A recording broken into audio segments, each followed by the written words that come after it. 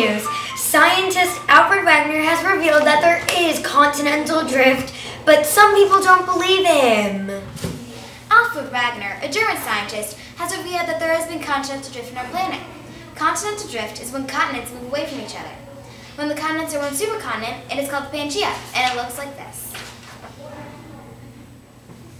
Alfred has gotten proof by going to Africa and South America and collecting fossils. When he looked at the fossils, he realized that they matched. He also concluded that there is a crack in the middle of the Atlantic Ocean, which is at a divergent boundary. It is also known as the Mid-Atlantic Ridge. When the two plates pull away, it creates more rock, or land. The rock that is closest to the Mid-Atlantic Ridge is new. The rock farther away is older.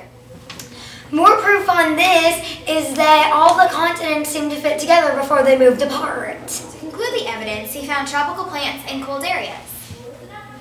That's all for today's Scientist Revealed with Morgan Petal and Maria Freck. We hope the evidence we shared today has persuaded you that there is continental drift on our planet. We appeal you when we reveal Scientist. Thanks for listening.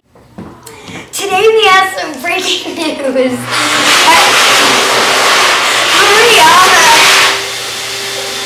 Oh, is the camera on? Yes. Oh, it was. Sorry. Why did you?